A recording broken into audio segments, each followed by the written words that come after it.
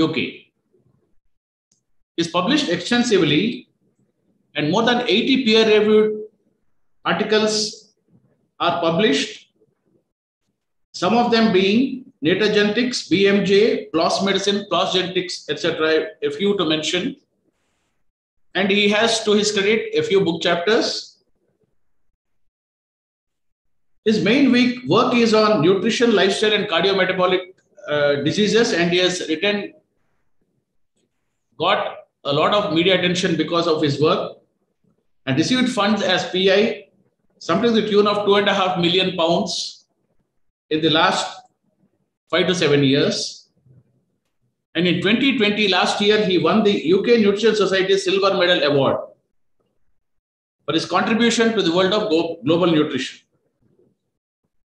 So I'll stop at this because it's very extensive, his CV, I would say. And I would request Dr. Vimal to start his lecture, please. Thank you. Thank you so much for a wonderful introduction. So let me share the slides.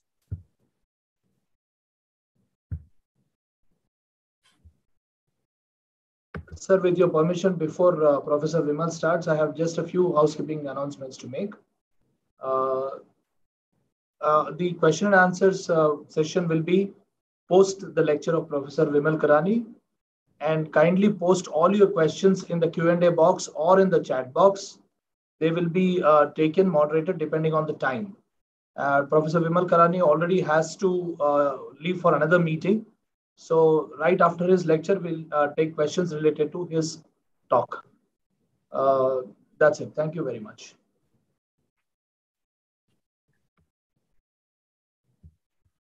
Can you see my slides? Yeah. Okay, great.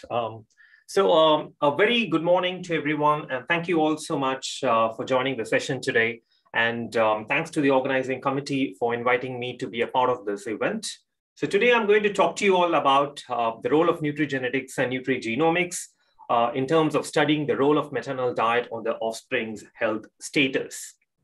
So one of the underlying bases on which we do all these nutrigenetics and nutrigenomics research is based on the gene-environment interactions, the interactions between the genetic factors and the environmental factors, and which is what is determining the development of cardiometabolic diseases.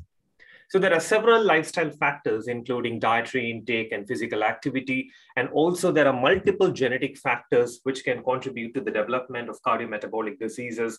And several studies have demonstrated the relationship between genes and obesity, diabetes, and cardiovascular disease.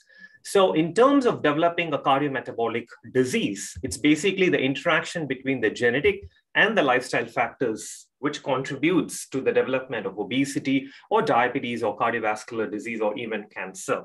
So the underlying basis is basically the genes load the gun, but the environment pulls the trigger. Even if you have a high genetic risk, you can still overcome that genetic risk by modifying your environment. So with this background, let's move on to what is nutrigenetics and nutrigenomics. For those who do not know this area of nutrigenetics and nutrigenomics, the nutrigenetics refers to the study of the impact of DNA sequence variations on chronic disease outcomes in response to a particular diet. So for example, if you have a high genetic risk and you're consuming an unhealthy diet, so what is the interaction between these two factors and how they contribute to the development of obesity or diabetes? And study of this gene-diet interaction is what you call as a nutrigenetic study. Whereas nutrigenomics, as the name implicates, omics is the expression, genomics is the gene expression, and nutrigenomics is the impact of the nutrient on gene expression. The food that we are consuming, it goes inside our body and the nutrients get absorbed, and these nutrients enter into the cell, binds to the DNA and regulate the gene expression. And this study is what you call as nutrigenomics. And findings from nutrigenetics and nutrigenomics are essential for the implementation of the personalized diets. That is where you're developing an optimum diet for an individual based on that individual's genetic makeup. And that's what we call as the personalized nutrition. So let me give you an overview about the nutrigenetic studies that I'm running in developed and developing parts of the world. So in developed parts of the world, I'm focusing on a large collaborative network, which is called as a DCARDIA collaboration, which was initially funded by the British Heart Foundation. We have been running this large collaborative network for the last 10 years. And we have more than 35 studies with data from more than 100,000 people from different parts of the UK, US, and European countries. And with access to the UK Biobank, which has got 500,000 people, and with data from various consortia-based studies, we have a sample size of less than nearly about 2 million people. And these are some of the publications from the DCARDIA collaboration. So the main message over here is like we have well-established cohorts and data from developed parts of the world, or in other words, Western parts of the world. So what's happening in lower middle income countries with regards to the nutrigenetic analysis? Well, I started this genuine collaboration. Genuine stands for the gene-nutrient interactions. And this collaborative network was funded by the British Nutrition Foundation. And these are the countries in which I've implemented the nutrigenetic studies for the first time with the help of the funds from various funding organizations, which you see in the brackets. So briefly touching upon the genuine collaboration. So it's been 7 years with the aim of implementing the nutrigenetic studies in contrasting ethnic groups. The first study was implemented in the Indian population, then Sri Lanka, Indonesia, Brazil, in Ghanaian population, Turkey, and also in Peruvian population. We are also running other nutrigenetic studies in other lower middle income countries, in addition to the ongoing collaborations in developed parts of the world. And we are also comparing the data from the Caucasians with that of the South Asians and various other ethnic groups. And these are some of the publications from the genuine collaboration. So today, given the theme of this particular event, so I'm going to focus mainly on the studies like where I've done some research activities with regards to looking at the maternal diet and also looking at women. So one of the studies that I've done as part of the genuine collaboration is basically where we conducted a population-based survey to assess the effect of the nutritional status and genetic factors on non-communicable disease in Indonesian Minangkabau women. So, well, Minangkabau is the world's largest matrilineal community. So we decided to look at this community, and given the high prevalence of cardiovascular diseases in this particular population, so we thought this might be a very good target in terms of preventing the development of cardiometabolic diseases in future generation. So the first nutrigenetic study was implemented in this Southeast Asian population, Minangkabau women, and as part of the genuine collaboration. So we found a very interesting interaction between protein consumption and obesity genetic risk on waist circumference. So in this graph, on the x-axis, you find the tertiles of protein intake. On the y-axis, you find the waist circumference, which is an indicator of central obesity. The red bar is basically high genetic risk, and the white bar with dots is basically low genetic risk. And if you focus on those Indonesian women who were consuming low amounts of protein-rich foods. So here you can see that those who have a high genetic risk, in spite of having high genetic risk, by reducing the intake of the protein, they were able to overcome the genetic risk of central obesity. The waist circumference was much lower, even though they had a high genetic risk. By consuming a low protein diet, they were able to overcome the genetic risk. So when I say low protein diet, the message is not that you have to reduce your protein consumption. Here, the lowest tertile, the dietary intake, the mean intake of protein was nearly about 70 grams. So the dietary intake, the dietary recommendations for the Indonesian population is basically nearly 70 to 75 grams of protein per day. But if you look at the highest tertile, they were consuming about nearly 140 grams of protein per day, which is double the amount of what is actually required. So sticking on to the universal dietary recommendation, or in terms of the dietary recommendations for the Indonesian population, that would be an effective strategy in terms of overcoming the genetic risk of obesity for these Indonesian women. And also another study where we focused on the B12 deficiency. So we wanted to know whether the B12 genetic risk, so genetic risk of having B12 deficiency, whether that was related to cardiometabolic diseases through a dietary influence. So here we found an interaction between the B12 genetic risk and dietary fiber consumption on HbA1c levels, glycated hemoglobin, which is an indicator of type 2 diabetes.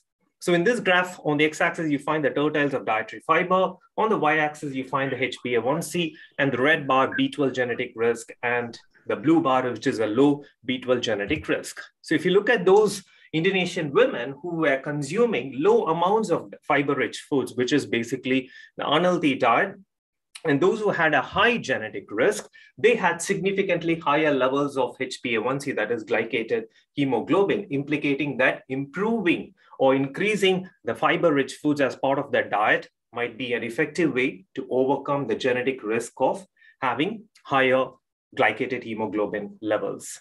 And we also looked at the vitamin D deficiency, where we found a very interesting interaction between the vitamin D genetic risk, that is genetic risk of having very significantly lower 25-hydroxyvitamin D concentrations, and carbohydrate intake on body fat percentage. So in this graph on the x-axis, you find the tertiles of carbohydrate intake. The black bar is high genetic risk and the white bar is low vitamin D genetic risk. And on the y-axis, you find the body fat percentage as an indicator of obesity or the body fat percentage, body fat distribution. So here you can see that those individuals who were consuming high amounts of carb-rich foods and those who had a high genetic risk, they had significantly higher levels of body fat percentages. So reducing the carbohydrate intake and improving the fiber-rich foods might be an effective way to overcome all these genetic risks in these Indonesian population. So that was actually a very interesting finding and also a take-home message for this particular Minangkabau community. So the take-home message over here based on these nutrigenetic studies is that the genetic factors and the lifestyle factors, they do not work independent of each other. Rather, they work together, interact together, contributing to the development of obesity and various other cardiometabolic diseases. That is, even if you have a high genetic risk, you can still overcome that genetic risk by adopting a healthy lifestyle. So if you're interested in knowing what I'm doing in other parts of the lower middle income countries, feel free to go into this publication, which is available online, which is about the genuine collaboration. So these are some of the press release of the findings from the genuine collaboration. So as mentioned before, the main message is that like the healthy lifestyle can overcome the genetic risk of heart disease or diabetes or obesity as well. So it doesn't matter like whether your levels of genetic risk is high or low or moderate, you can still overcome the genetic risk by modifying your lifestyle. So moving on to nutrigenomics, as mentioned before, which is about the study of the role of nutrients in gene expression. So it all starts with the diet that you're consuming. The food that you're consuming has got all the nutrients, macronutrients, micronutrients. So these nutrients need to be absorbed eventually, right? So when they get absorbed, what happens? These nutrients enter into the cell, they reach the cytoplasm, and there is a molecule which is eagerly waiting for this nutrient. And that molecule is nothing but the transcription factor. And there are two important functions for the transcription factor. One is to bind to the nutrient, and secondly, take the nutrient to the nucleus where you have the DNA. So these nutrients, they go and bind to the DNA along with the transcription factor. They provide the energy, they nourish the DNA and convert the DNA to RNA and RNA to proteins and proteins to metabolites. So the study of the expression of the RNA in response to a particular nutrient, and that study is what you call as a transcriptomics. And the study of the expression of the proteins in response to a particular nutrient, and that study is a proteomics. And the study of the expression of the metabolites in response to a nutrient, and that study is called metabolomics. So all these omics approaches, they come under one big umbrella, which is the nutrigenomics. So understanding the differences in the gene expression profile in response to a nutrient, these differences, they serve as a molecular biomarkers. And understanding the mechanism by which how the nutrient is influencing the gene expression, that will help us to prevent the development of the diseases. How? Through implementation of the personalized meal plans. So this is how you translate the findings from nutrigenomics to personalized nutrition. So let me give you an example of an integrated omics approach, which has been used for predicting the infant's neurodevelopmental outcomes. So it's basically a study that was published in the year 2014. Even though it's an old study, but still this approach could be implemented in at the moment, like in terms of developing an integrated platform to prevent the development of non-communicable diseases when these infants become adults. So in this study, what they did was they collected the placental biopsy samples, and these samples were used for creating a biobank. And using these samples, they generated data from metabolomics, proteomics, transcriptomics, and epigenomics. And these data were integrated together, which was used for developing a molecular signature using the bioinformatics tools. And this signature was used for predicting the infant's neurodevelopmental outcome. And in this study, Samples were also obtained from the infant, which was integrated into the biobank, and they also generated the omics data.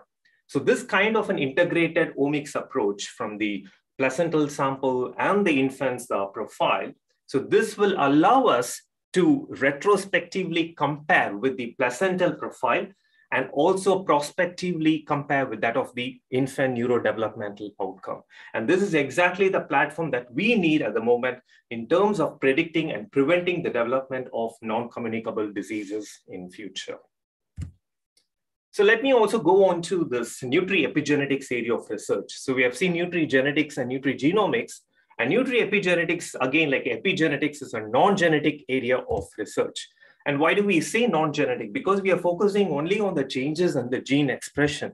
We are not worried about the DNA. So there's no change in the DNA. It's basically the change in the gene expression. So that's why we say epigenetics is basically a change in the phenotype without a change in the genotype. Genotype is your genetic representation, and the phenotype is a physical representation.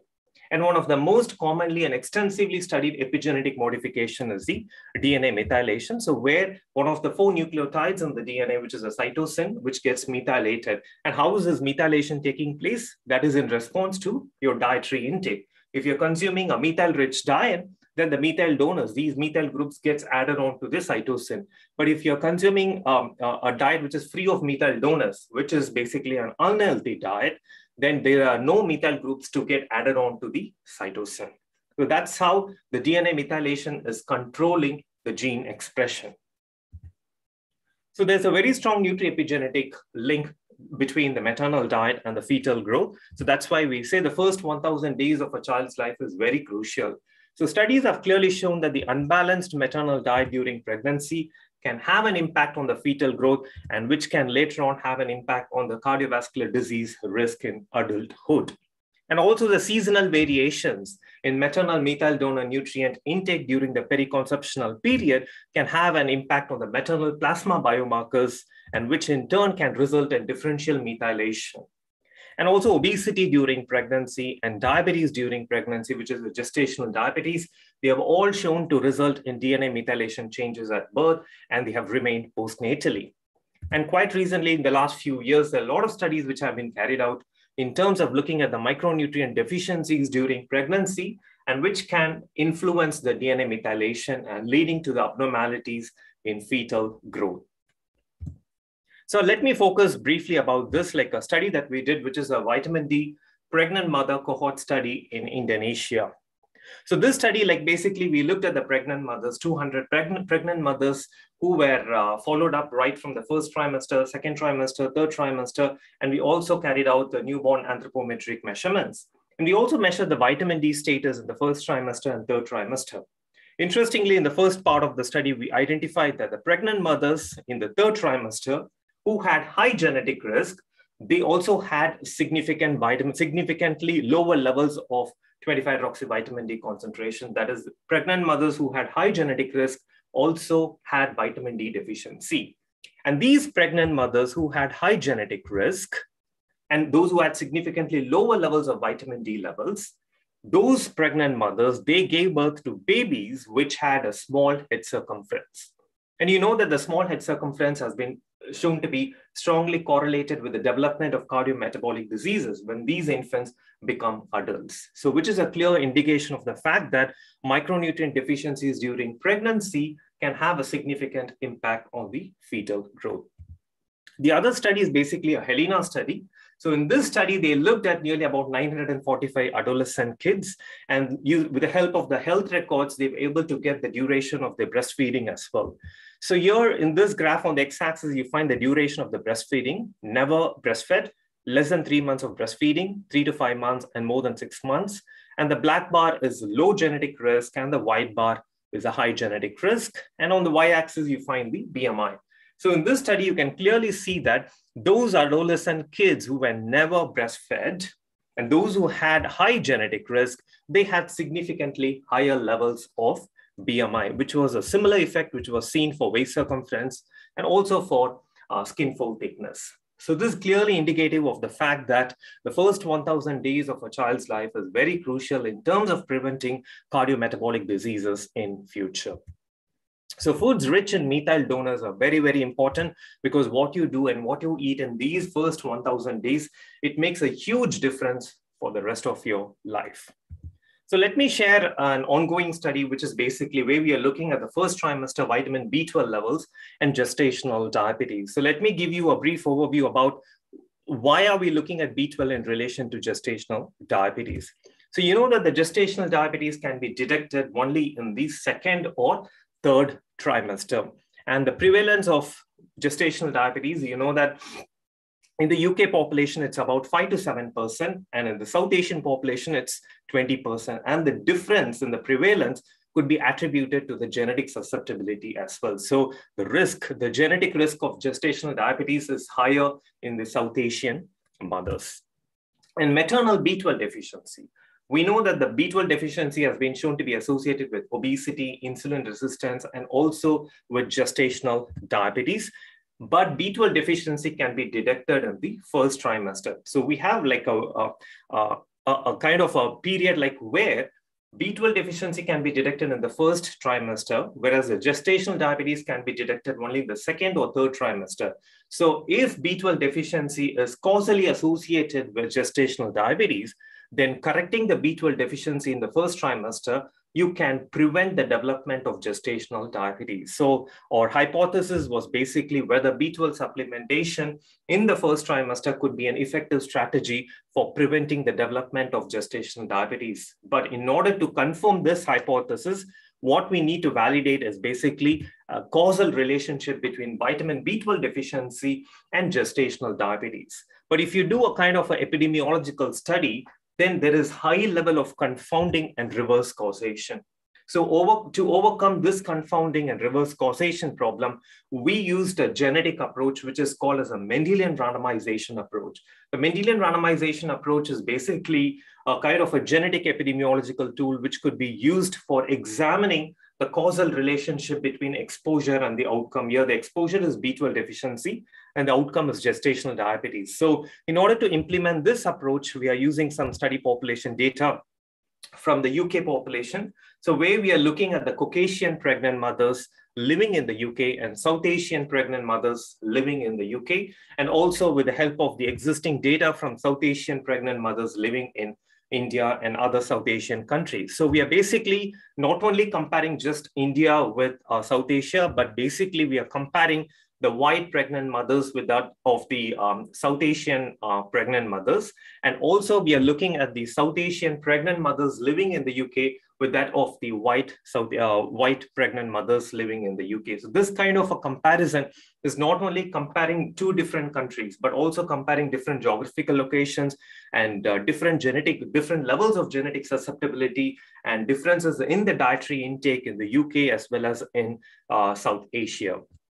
So what are the future prospects of the study? So if I'm able to confirm this causal relationship, then before going into the level of implementing B12 supplementation during pregnancy, we need to confirm that with help of the other markers as well, which could be the epigenetic markers, which could be used as proxies for B12 deficiency, and also carry out the dietary intervention study to confirm this causal relationship. And that could lead to the prevention of gestational diabetes by implementing the plan for screening for B12 deficiency in the first trimester, which could save 2 lives. And that is exactly the aim of this particular project. And I hope I'll have some interesting findings maybe in a year or so.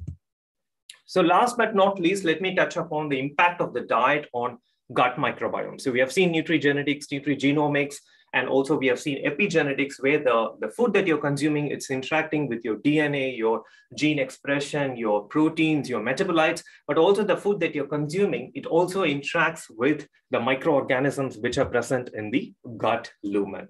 So the gut microbiome, it plays a very important role in boosting your immunity, maintaining your physiological state, and also in terms of maintaining your mental health. And that's all because of the short chain fatty acids which are produced from this gut microbiome, which are basically the acetic acid, propionic acid, and butyric acid, which are all produced in response to the diet, the healthy diet, like foods rich in fiber-rich foods, and also the probiotic foods that you're consuming. They can all nourish the gut microbiome and lead to the secretion or production of all these short chain fatty acids. And there's a very strong link that has been established between the maternal diet, especially during and after pregnancy, and also the offspring gut microbiome. The maternal diet is the one that influences the maternal microbiota composition and also determines the development of the infant's immune cells, because that is exactly the one which will determine the early innate immune system development and also neurodevelopment of the infant. And not only in terms of the immunity, but also in terms of other cardiometabolic diseases, because maternal obesity has been shown to play a very important role in regulating the gut microbiome. So there are several studies which have clearly demonstrated that lean women, they have a normal gut microbiome, whereas obese mothers, they seem to have a disrupted gut microbiome, or that's what we call that as a gut microbiome dysbiosis. And of course, the mothers are the ones like who are basically transferring the gut microbiome to the next generation. So the lean mothers are likely to transfer the healthy gut microbiome, and obese mothers are likely to transfer the disrupted gut microbiome to their to the fetus. So that's likely to result in an offspring with adverse metabolic outcomes. So in a way, in terms of preventing the development of these non-communicable diseases, one way to prevent all this would be to also nourish the gut microbiome. Importance to be given not only to the DNA, but equal importance also need to be given to the kind of diets which could nourish the gut microbiome as well. So looking at the precision nutrition, because we are all talking about personalized nutrition, which is purely based on looking at your genetic makeup, but like we need to follow a holistic approach of looking at precision nutrition where a deep phenotyping is required. Because I've already focused on this side of the phenotyping measures, like looking at the dietary intake, the genetic, epigenetic, gut microbiome, metabolomics, and proteomics. But what I haven't focused in my talk today is basically about looking at the stress factors, the sleep patterns, your age, the geographical condition, your socioeconomic status, the early life, the first 1,000 days of a child's life. So all these factors need to be taken into consideration before implementing precision nutrition. But the key question over here is, how are we going to integrate all this information into one platform? So for which we need this artificial intelligence or the machine learning approaches. But we have like kind of a well-established machine learning approaches in terms of looking at supervised learning or unsupervised learning and all these big data analysis, how we can integrate everything together, develop an algorithm into one model, and that could be used for developing the personalized diet to prevent the development of cardiometabolic diseases in future. So on this note, I would like to thank all my genuine collaborators. And finally, thank you so much for listening to my talk. In future, if you have any questions, please do drop me an email at v.karani@reading.ac.uk. And thank you so much, and happy to take any questions.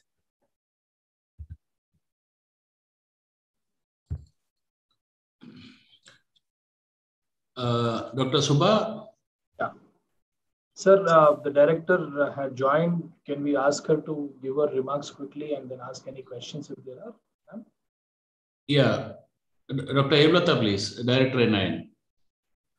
Dr. Vimal Karni, I remember you 5 years back also, you gave a very fantastic talk. That is how I remember your second name, and I asked Subbarao to contact you for this webinar. And today again, you didn't fail us. Remember. I was at the NIN. Yeah. Today again, you didn't fail us. You gave a very, very good talk, and you proved it right. I mean, it is nothing is much. Nothing much we can relate to genetics. It is all about lifestyle. Your lifestyle can change your genes and the phenotypes. So that was really excellent. Now let us take some questions from. Yeah, thank you so much, ma'am. Professor Vimal, there is a question from Dr. Bhanu Prakash. I'll allow him to talk and ask his question. Sure, please. Yeah, Dr. Bhanu, you can ask your question. Yeah, hi, Professor Karani. Nice talk. Hello, Dr. Bhanu Prakash. Now, it's a trivial question. Whenever you say low genetic risk and high genetic risk with respect to 2-3 parameters, to start with the low protein, high protein, what was the low or high genetic risk? I was just curious to know that. Okay, thank you. That was a very interesting question. So when I use the term low genetic risk or moderate genetic risk and high genetic risk, of course, like I didn't give the explanation about the levels of genetic risk. So if you take any genetic variation, so we all carry like 2 versions of that genetic variation. That is, either you carry 2 copies of the genetic variation for a particular SNP, or either you carry just 1 copy of the genetic variation and the other copy without the genetic variation, or the genetic variation that you're carrying, you might not carry any copies of the genetic variation. That is, both the copies are without the genetic variation. So when I say you carry 2 copies of the genetic variation, which means that you have a high genetic risk. And when I say you have just 1 copy of the genetic variation, it means that you have a moderate genetic risk. And when I say that you don't have any of the copies of the genetic variation, which refers to the fact that you belong to the low genetic risk. But like I'm just talking about 1 genetic variation over here, which is what we call as a SNP, single nucleotide polymorphism. But you have to understand that our human DNA has got nearly 3 to 4 million single nucleotide polymorphism. So just imagine, like, even if you might be carrying a low genetic risk for one particular SNP, you might be carrying a high genetic risk, that is the 2 copies for the remaining SNPs. So when we carried out the study, we were not looking at just 1 SNP, we were looking at a panel of nearly 20 SNPs from the obesity genes, and we were creating a multiple genetic risk score based on all the SNPs. So we were categorizing people into high genetic risk score and low genetic risk score and moderate genetic risk score based on the number of copies of the genetic variation. I hope I've answered that. Thanks. Now, if I get it, it's a panel of 20 obese genes. Is that right? Yeah. SNPs. Yes. Okay. Thanks. Thank you. Okay, you have a question from your co-panelist, Dr. Sashikaran. Sir, you want to ask the question or you want me to read it out? No, you can read it out, no problem. Yeah, he asks, can we develop predictive metabolic fingerprints in infants? Is it possible? Well, it is, well, theoretically it is possible, but in terms of practicality involved, we are still very far from in terms of implementing that approach, purely because of the fact that we still haven't discovered all the genetic variation. For example, if you look at obesity, we have discovered like nearly about 900 genes for obesity, but still these 900 genes are contributing only to 4% of the total variations in obesity, which means that the remaining 96% needs to be identified.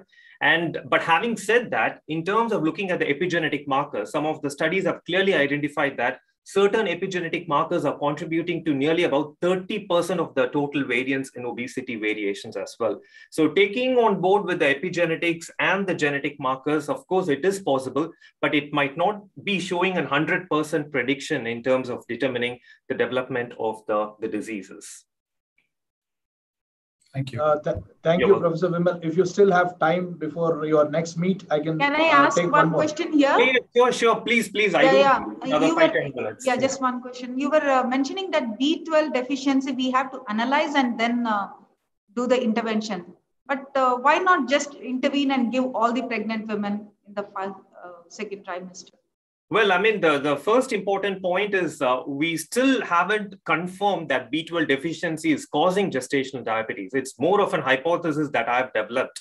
So I still do not know whether vitamin D deficiency is an important causative risk factor for gestational diabetes. So I need to confirm that, because randomly we can't select pregnant mothers and give them B12 supplementation. We need to have a kind of a valid confirmation that, okay, I'm going to prevent B12 deficiency, so I'm also preventing the development of gestational diabetes. So we are very much in the beginning stage of this research at the moment. So we need to confirm that causal link and then move on to the B12 supplementation. Okay. And can you throw some more light on precision nutrition? I mean, personalized nutrition. I mean, do you think there will be huge variation from individual to individual in nutrition? Or do you think healthy food that we advocate currently through a balanced diet, that should be good enough to satisfy the nutrient needs of most of the individuals? Do you think it is required to analyze genetically or each and every individual and come up with personalized nutrition? Okay, which is a very huge task, and then definitely. Very resource intensive as well. So. Exactly. So let me put it this way. So if you take the universal dietary recommendations, like and people have been following that like for the last couple of decades, and a lot of people like consuming like this much portion of carbs, proteins, and fats, and 5 fruits a day. But you can see that despite following these universal dietary recommendations, no, you don't agree with that? People are not following. That's the problem. But like even those who are following and doing regular exercises, you do get to hear the complaints that I'm doing exercise, I'm consuming healthy food, but why am I gaining weight? Because my point is basically some people respond to that universal dietary recommendation, but some people are not responding because the so-called dietary recommendation vary from one person to another. There you can probably see some relation in of first 1,000 days nutrition and the impact of diet during pregnancy and the early infancy, probably, and also microbiome. But I don't think there is still scope to think that balanced diet also can go wrong.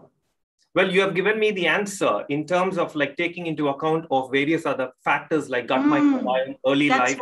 That's exactly what my message was. Like in terms of deep phenotyping, I'm not talking about just the genetic factors alone. You need to take into consideration of all the factors together. All the factors. And integration of these factors is what is required for implementing a personalized diet. Because a lot of gene testing centers are available in India, and they are all just looking at the genetic factors, but that alone is not sufficient enough to provide a personalized diet. So even now, like I'm not saying the personalized nutrition is going to be the future, because like in 10 years down the line, because 10 years ago, we didn't know much about the precision nutrition, but we are talking so much about precision nutrition today. But in 10 years down the lane, we don't know what the future is going to be. So there could be another fancy term in relation to nutrition, which could be an approach to prevent the development of all these diseases. To some extent, what you say is true. See, for decades, we have seen people thriving on Mediterranean diet and also diets in Japanese who follow very healthy and balanced diet. They're all very healthy and their life expectancy is very good. But your situation, personalized nutrition, probably will do wonders in special conditions, like maybe celiac disease, maybe in special situations. That will be maybe about 2 to 3% of the population. That is my perception, probably. Yeah, I do agree with you to some extent, because we still do not have that evidence from all this information, because as I said, the genetic markers, we still haven't discovered all the genetic markers we take for obesity or diabetes. But even this personalized concept, it's not only individualized, but it could also be applicable to a subset of the population, the people who belong to the high genetic risk. So, yes. But my perspective is like, you cannot use one diet for the entire community of people or the entire population. Okay, you stick on to this diet, and this is what is called as a balanced diet. So that might not work for everyone. No. By and large, it will be same, but small variations will be there between individual to individual. But as you rightly pointed out, the small subset of the population probably will require this. Anyway, exactly. Thank you very much. That was really a wonderful talk and very informative.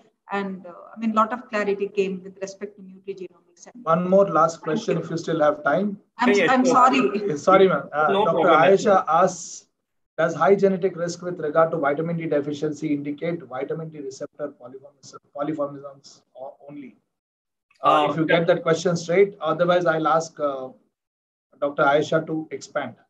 No, I got the question. So it's not just based on the vitamin D receptor, because a lot of genetic studies focusing on vitamin D deficiency, they are focused only on the vitamin D receptor, because but like we have developed a kind of genetic instrument for vitamin D deficiency. I can share the paper with you that we published it about like 7-8 years ago. So it's basically a validation of the genetic instrument where we looked at all the markers relating to the vitamin D deficiency. So it's not just the vitamin D deficiency, all the genetic markers which are involved in regulating the synthesis and metabolism of 25-hydroxyvitamin D concentration. So we looked at nearly about some 50 or 60 markers, and we finalized with 5 or 6 genetic markers based on all the analysis, and which will include all the CYP24A1 gene and VDR and GC binding protein and DHCR7. So all these genetic variations have been discovered through genome-wide association scans for vitamin D status. So it's not just the vitamin D receptor alone. Thank you very much, Dr. Uday. Yes, please. Yeah. One last question, Dr. Karani. Like my thought process, B12 deficiency, vitamin D deficiency are quite rampant according to the population studies in India and subcontinent, whatever it is. So in that context, directly supplementing them, like Dr. Hemlata was mentioning, would it not have a potential good effect?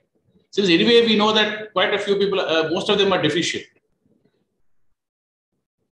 Yeah, that is true, definitely. But like, why it has not been made?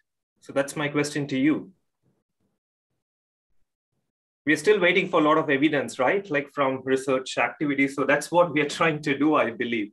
So because without like having an underlying evidence of like why, because we do, I mean, B12 deficiency and vitamin D deficiency is not mandatory at the moment, especially during pregnancy, right? So that is something, that is the whole point of the study that I was talking about, B12 deficiency and GDM. The B12 screening and also the vitamin D deficiency screening has to be made as a mandatory protocol for all the pregnant mothers. But if I need to implement such policies, I need a very strong evidence from the intervention studies and large epidemiological studies.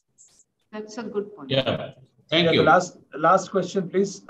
Layman's perspective, as a media person, I ask you this question. Yeah, sure.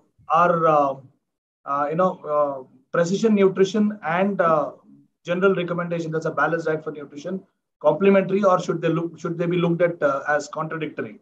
Because you one of the slides that you projected talked about 1,000 days nutrition and genetic predisposition. Nutrition played an important role, although there is genetic predisposition. So in that context, is it contradictory that you look at precision nutrition instead of balanced diets, or you look at both as complementary to each other? Well, as I said, like the precision nutrition could be like looked at in different ways. So some people say like I'm doing a precision nutrition approach and they don't even take into genetic factors on board. But like the precision nutrition is basically a holistic approach. It's not only taking into account of nutrigenetics or nutrigenomics or gut microbiome or epigenetics. You also need to take into account of your lifestyle, your dietary patterns, your socioeconomic status, and various social determinants, in addition to all the clinical and biochemical markers, like putting everything together. That is what I call as a precision nutrition. So how is the impact of a particular diet is having an effect on a person's health outcome? So we need to look at it as a holistic approach rather than just looking at one or two factors. For example, some of my studies might have shown that kind of like consuming low protein diet can overcome the genetic risk, or reducing the intake of carbs might overcome the genetic risk. But that's actually a study which is like more focusing on that particular community of people. But again, in those studies, I haven't looked at the gut microbiome or epigenetics. If I start incorporating all those factors into it, maybe I might not see any effect at all, because those effects would have suppressed my main findings. So going back to the same fact that it's very much in an infant stage, I would say. No, but to Supa's question, I think it can be complementary to balanced diet. Yes, definitely. Yeah. At the moment. Yeah. Any other questions? If there are no more questions, then I think I profusely, from the bottom of my heart, I thank Dr. Vimal Karani. Excellent lecture, like so many people have put it in the chat, and so many opinions you have dealt, starting from like you have taught us at one level what is nutrigenomics, what is nutrigenetics, and then omics. You have given a very big perspective with the B12 situation or the study being done currently by your group. You touched on gut microbiome and pregnancy and childbirth, finally linked it to cardiometabolic disease. I mean, it was a very wholesome thing. You have given us a wholesome diet. Yeah, thank you very much. And once again, thank you for responding in such a short time. And on behalf of the Director NIN, Dr. Hemlata, and our own group, and particularly, I should also thank Dr. Subbarao for connecting you to us at a short notice. Thank you very much, Dr. Vimal, and we hope to have more interactions with you in the future. Yeah. Definitely. Thank you, Dr. Thank you very much. Thank you so much. It was wonderful seeing some of the known faces again after a very long time. Yeah. Thank you so much. Yeah. So I'll take the opportunity to just say that when you are in South India next time, maybe you should come and give us a guest lecture on one of your things. Yeah, we'll take that. Yeah, thank you. Thank you very much. Yes, Subba? Going ahead with the next part of the program, sir, you will take over to introduce Dr. Shashikant. Yeah. Already known to all of us, but by the way of formality. Yeah. Nevertheless, you must make that, as a protocol, you must introduce. Protocol, yes. Yeah. No, there may be some newcomers, some young people who do not know. True, and several people watching on YouTube. Yeah. So we come to the second part of our webinar, where we have a lecture by Dr. B. Shashikaran, former director of this institute, ICMR NIN, who will be talking on women nutrition and health, micronutrients, and food fortification. Like I mentioned earlier, it is with respect to the conduct of the Poshan Ma, which is going on in the month of September. And before I invite Dr. Shashikaran to give his talk, a brief a few words about him. I'm fortunate enough to be to have worked under him, with him for almost 2 decades, and then. So, Dr. Shashikaran Boyendla is the former director of NIN, Hyderabad. He's a pathologist by training and qualification and has carried out research in the area of nutrition, food safety, and toxicology for about 3 decades. He was director of NIN between 2006 and 2012. And then he's the past president of Nutrition Society of India. He was a member of biosimilar drugs, RDAs, and dietary guidelines. He is a fellow of the National Academy of Medical Sciences and fellow of International Medical Scientists Academy, as well as AP and Telangana Academy of Sciences.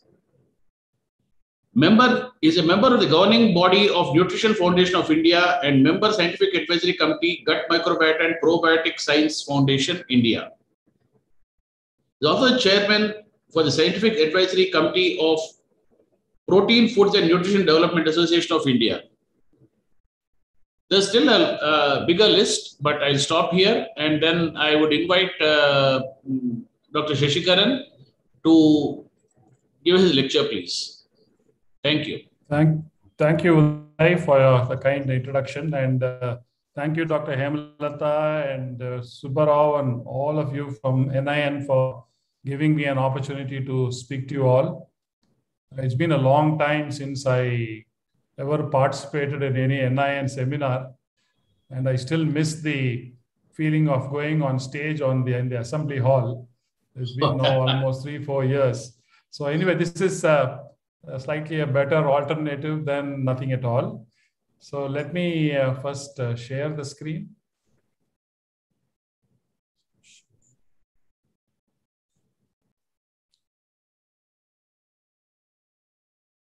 Yeah. Can you see my slides? Yes, sir. Yeah. Yes. Okay. Now the topic I had chosen was considering that this was a seminar which was supposed to have been women-centric, and also relation to the nutrition month, which is almost coming to an end. And also in relation to the present discussions which are going on micronutrient fortification and so on. I've actually used only the data from national surveys, data from publications that came from NIN to base my talk.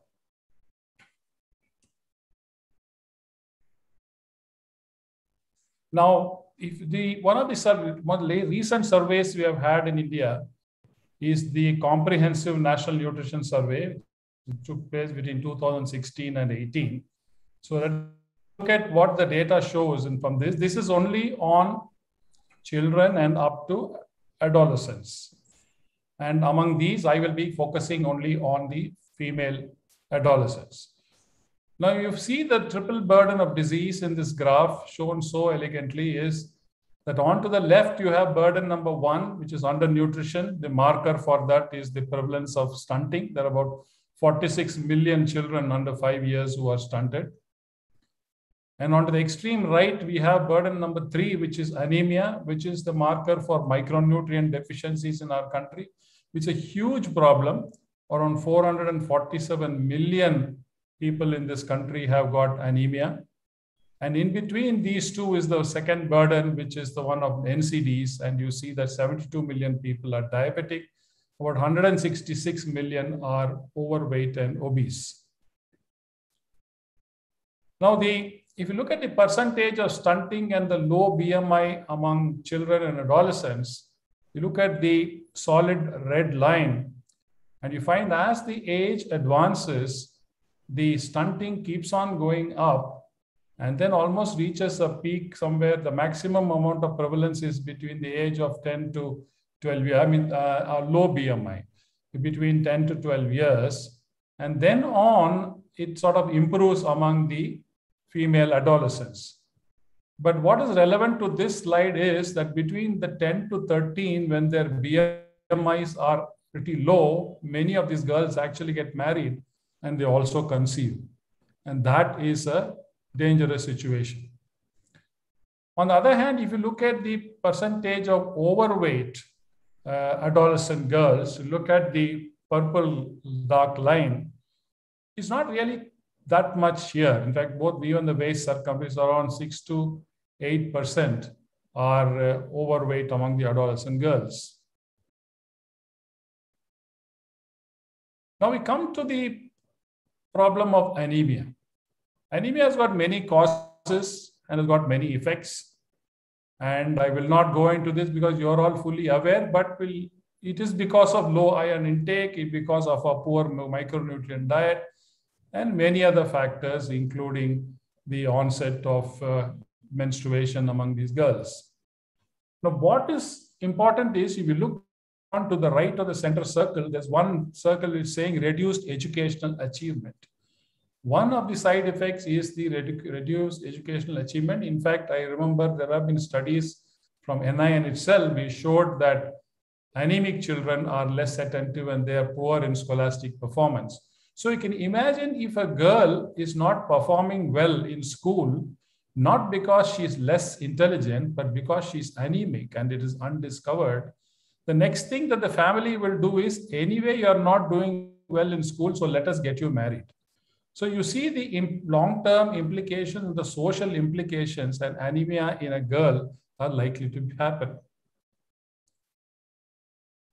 So the key findings of the CNNS survey was, you look at only the red triangles highlighting the data, is the prevalence of anemia among female adolescents is 40%. And almost 20 states in our country are affected by this.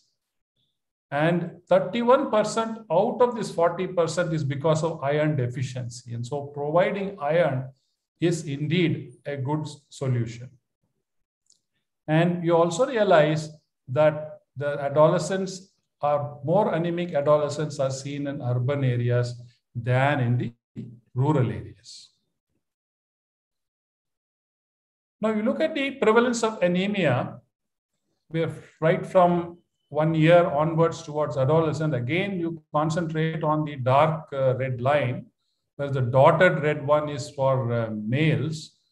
You find that the anemia prevalence keeps on actually coming down till the age of about 10 or 11 and then starts shooting up. And this is obviously because of increased blood loss with the onset of menstruation in these girls.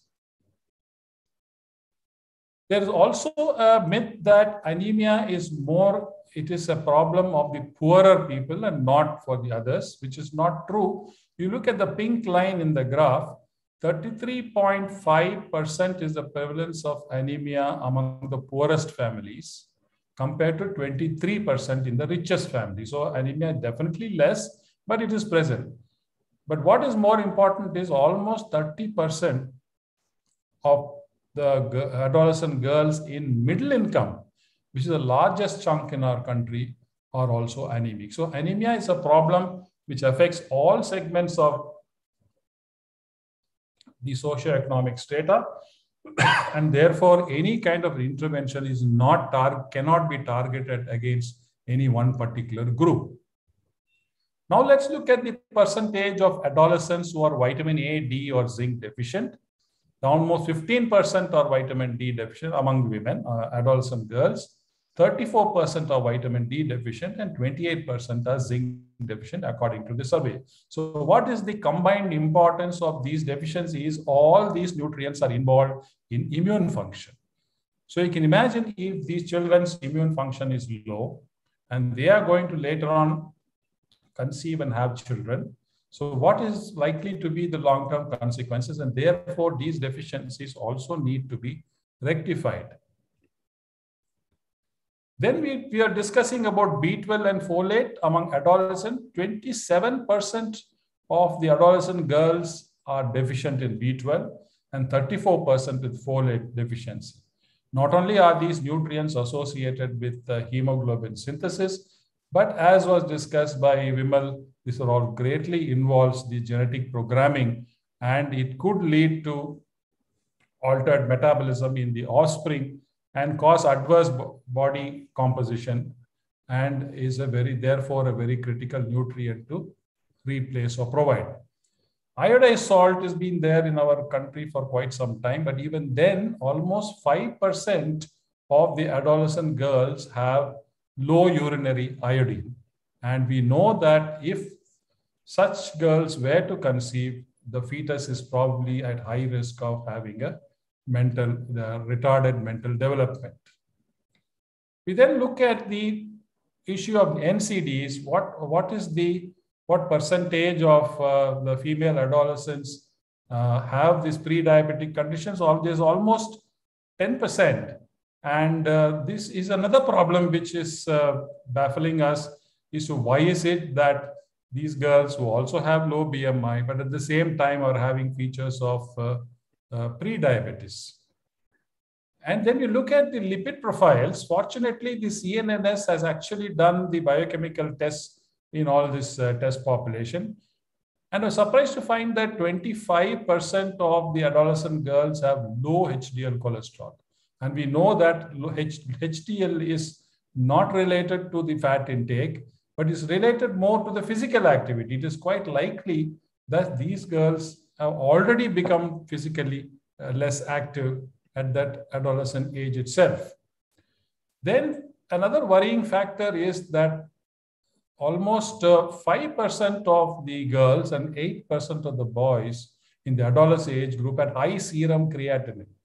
We do not know. I know that my friend Harlappa has been doing some study on chronic kidney disease. We need to look into that in depth as to why serum creatinine levels are high, and do we have that kind of a problem in other parts of the country as well. One thing probably can be correlated with the high serum creatinine is the early onset of high blood pressure. And we find that that again is almost 5% in each of these genders. So is there any relationship between this high serum creatinine and the onset of high blood pressure early in the day? Now coming to pregnancy in adolescents, as I mentioned earlier, this is a major risk factor both for the mother and the child, and this has to be avoided at all costs. So about 5% of the adolescent girls in urban areas become pregnant by the time they are 19 years old, and it's almost double that in the rural areas. Now we move on from CNNS to data on NFHS, which covers the entire adult population. Let's look at the adult women with anemia. Compare within the red circle, below the large red circle, compares NFHS3 and NFHS4 in terms of anemia prevalence in non-pregnant, pregnant, and all women. There's hardly any difference between 3 and 4, which means in 10 years, nothing has changed in the prevalence of anemia in our country. You again go to the top panel of this graph, you find that women whose BMIs are below 18.5, they were 36% in NFHS3 and they have come down to 23%, which is a good sign. So the number of undernourished women seem to have come down in the last 10 years. But you look at the third line from the top, which shows the number of women whose BMI is greater than 25. It is 12.6% in NFHS3 and it is 20.6. It's already gone up 8 percentage points in 10 years. So here we have a good news on top and a not so good news at the lower panel. The blood sugar levels and the blood pressure levels are also seen in this NFHS4 and is not there in NFHS3. So we don't have any comparators. So there is a 10% of impaired glucose tolerance and frank diabetes in women between 15 to 50 years of age. And as shown earlier, there's a prevalence of high blood pressure also. And some of our surveys done by Dr. Lakshmaya and his colleagues have shown that are as high as 20, even 30% in some of the states. So blood pressure, blood sugar, undernutrition, all are big challenges for us. Now the UNICEF has made some, has given some essential nutrient interventions which are relevant to solving this problem among women, is to improve mothers' food intake in quality and quantity, to be done through PDS, ICDS, and also through knowledge, attitude, and practices. And this is where fortification also comes to play. Then address micronutrient deficiency and anemia through supplements, staple fortification, pre and peri-conception folic acid. All these are there in our government programs. Provide calcium and vitamin A supplements, and provide women's access to basic nutrition and health services and pregnancy monitoring, which is also being done under Poshan Abhiyan.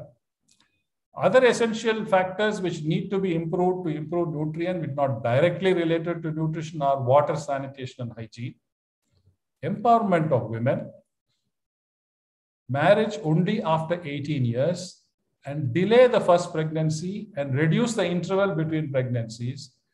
And there should be community support for skill development and empowerment of women in the community. And this is an important aspect which has direct, indirect implications on the nutritional status.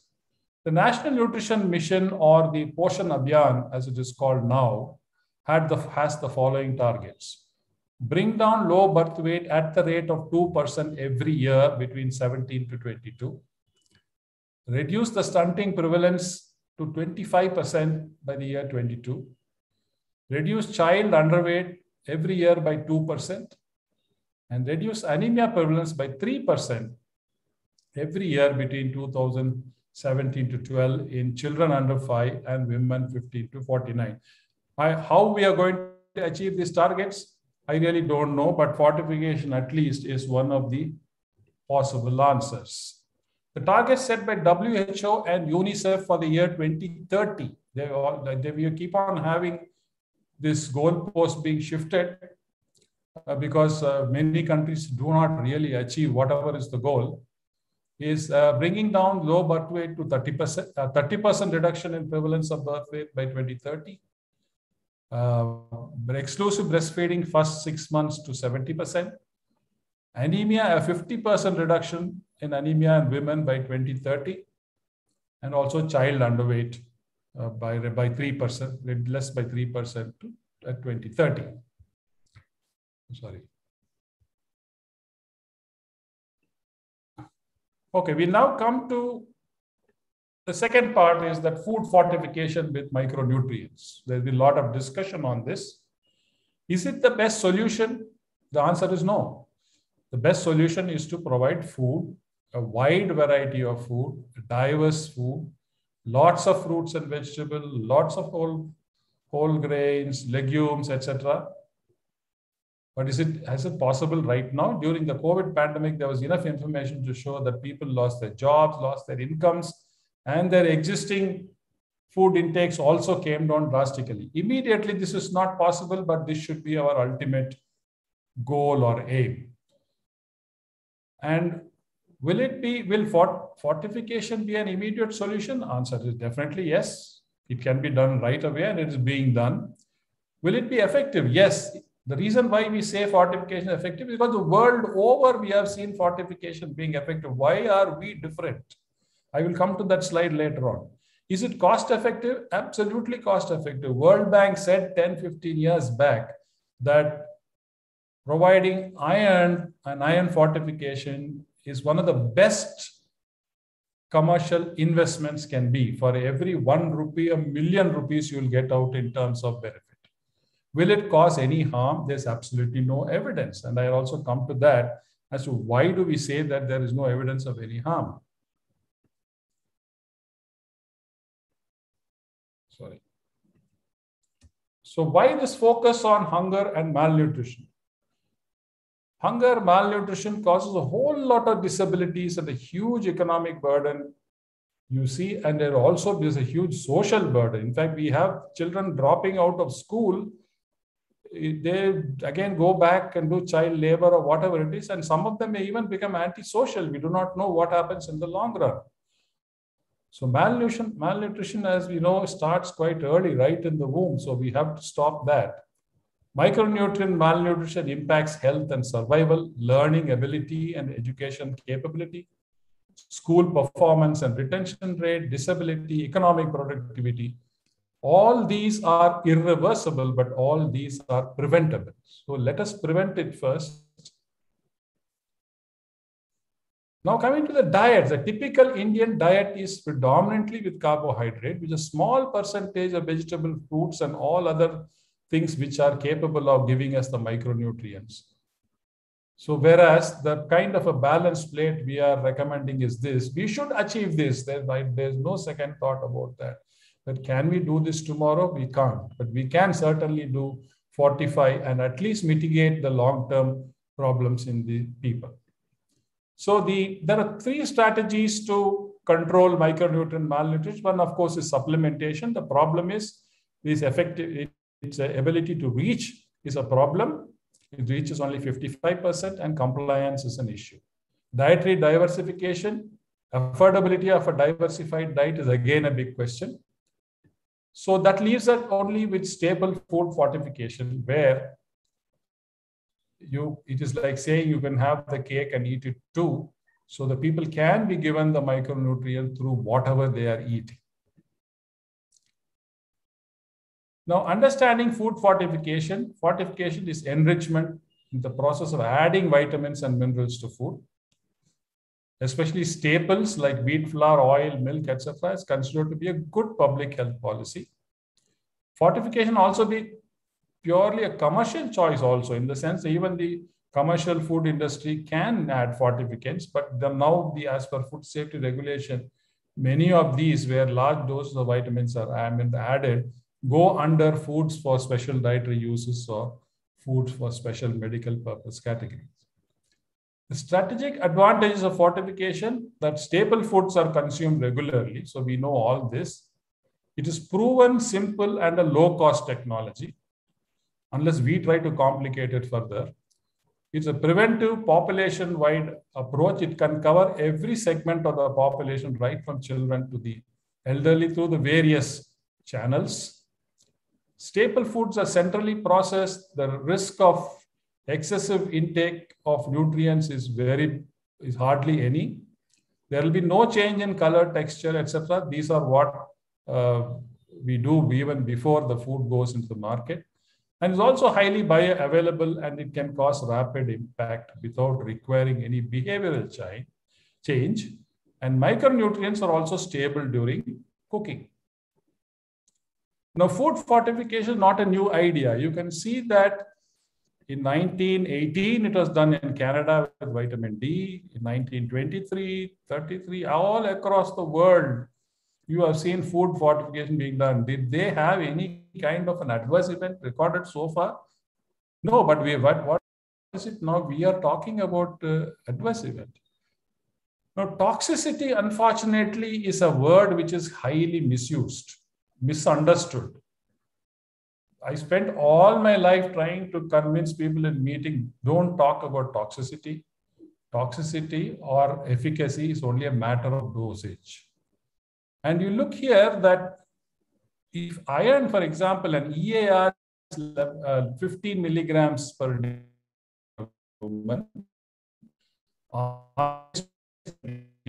tolerable upper limit is 45. Now, let me tell you something about tolerable upper limit. Tolerable upper limit is not a harmful limit.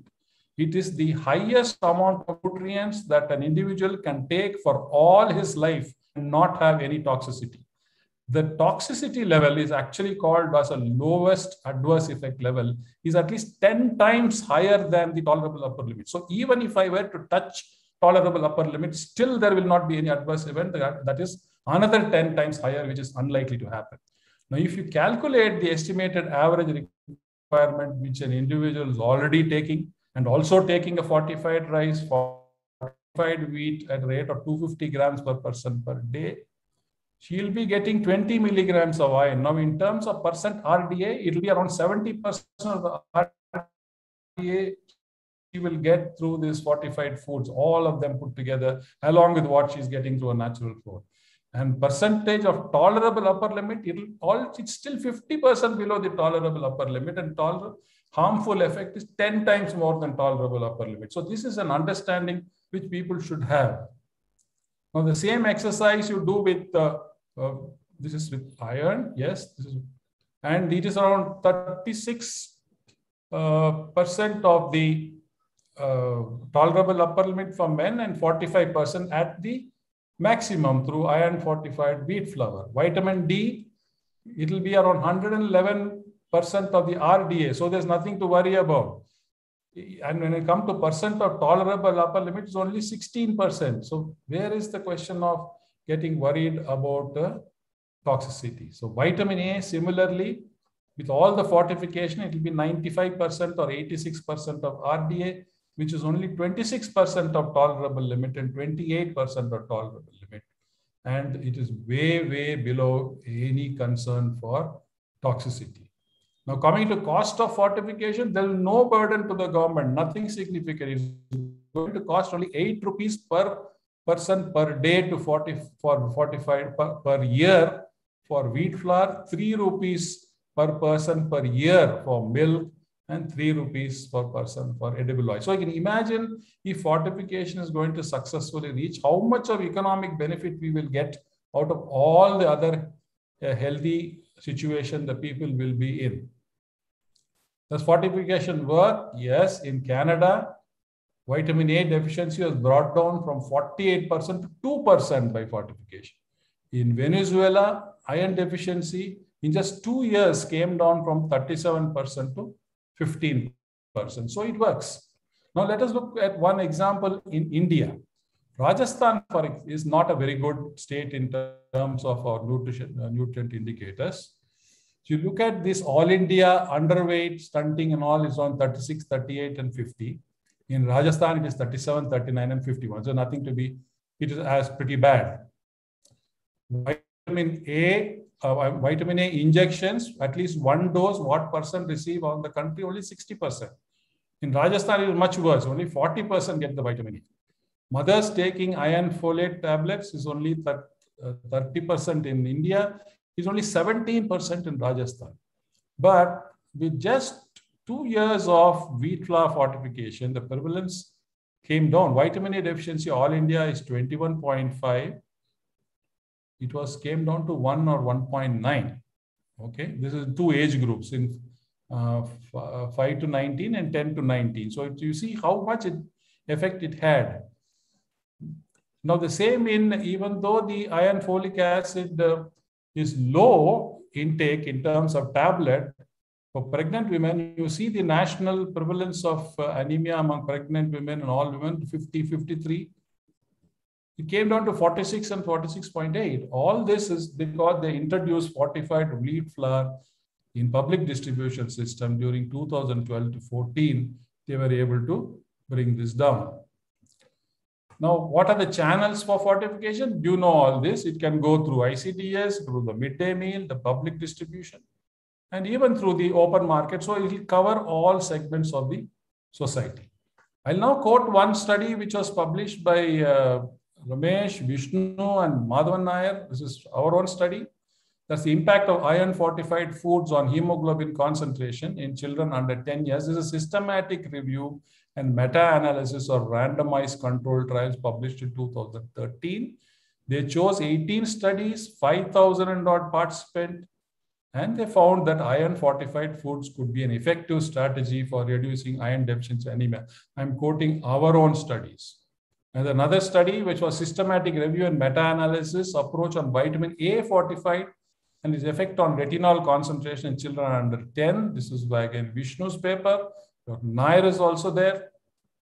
Published in 2019. And this study says that consumption of vitamin A fortified foods results in increased concentration of retinol and thereby results in reduction of vitamin A deficiency. Remember, all these calculations are based on percent RDA.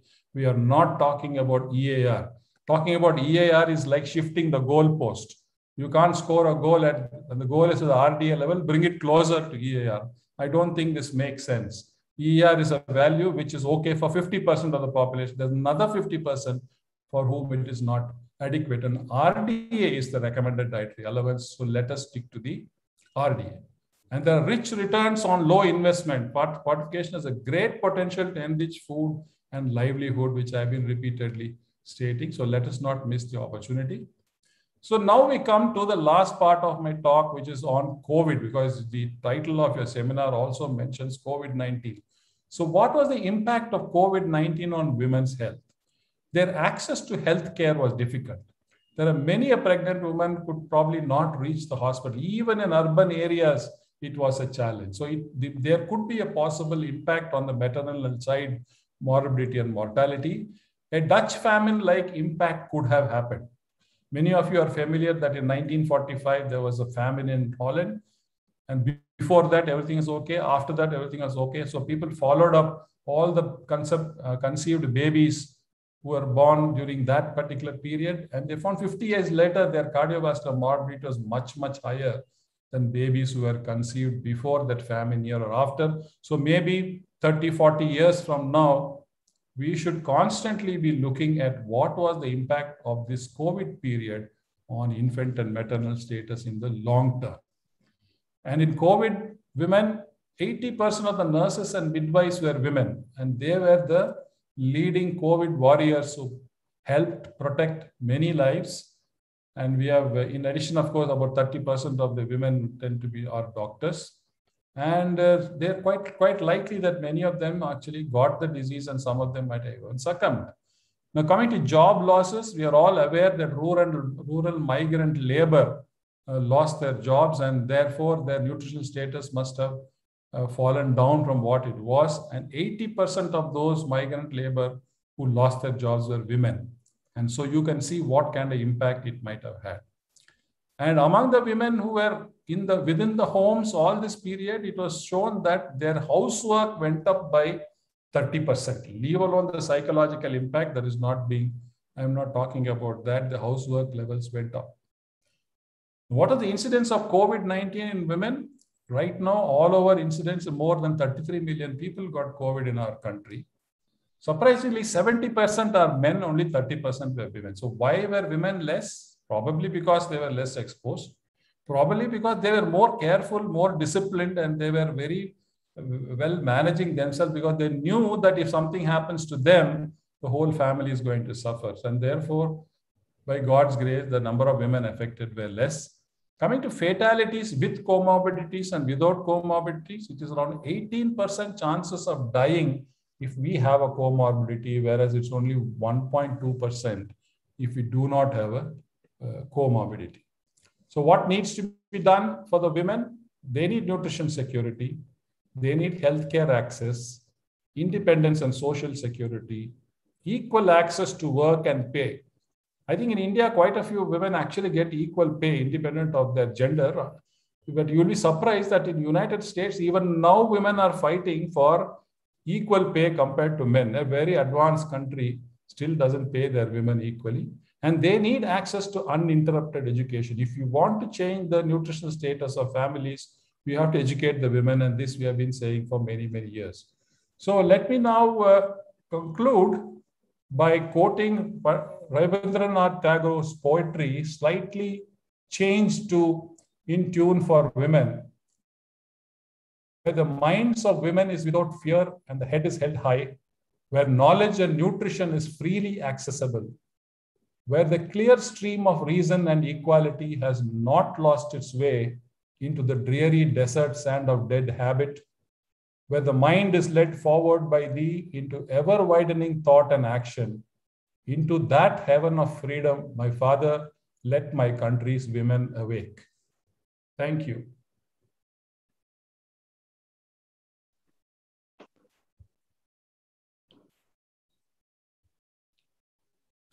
Thank you very much, sir.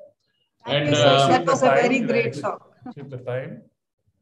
Yeah, as usual, you have been very, very lucid in your presentation. And But you presented a lot of data, sir. That was really nice. Yeah, you covered the entire spectrum, starting from childhood to. You can keep my slides. Thank you, sir. Thank you very much. Thank you, sir. If you can give your slides, that My pleasure. After all, what do I use it for? Sir, one thing is being Poshan Ma. I'll just couple of observations I made during a presentation, sir. If I can just bring it out. You had focused more on women.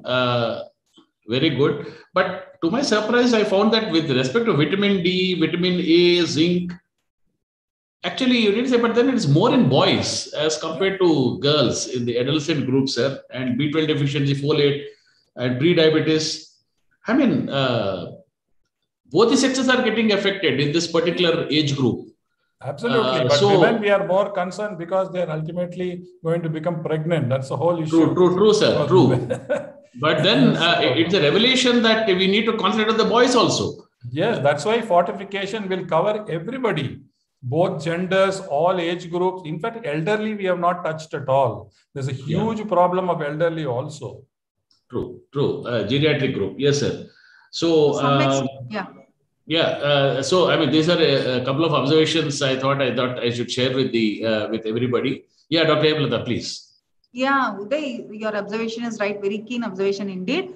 Like I would tell, just like how less number of women had COVID compared to men. Similarly, nature probably tries to save the women gender, and even with little nutrition, probably they are coping up and they maintain the levels that are required.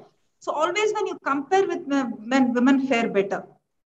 The reason could be probably because they transmit that across generations. So they have that kind of beautiful adaptation to the situation, and they always fare better compared to men. I mean, saving the lives across generations is the first agenda of nature. So they are actually the stronger sex. We call them the weaker sex, which is not right. Which is wrong, yes. Stronger sex. Life expectancy also is more. They get infection less frequently, and their mortality rate also is much lesser compared to even with COVID.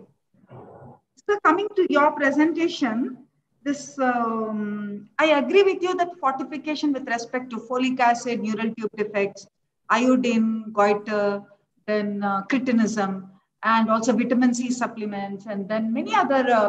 We really had lots of achievements globally as well as in India.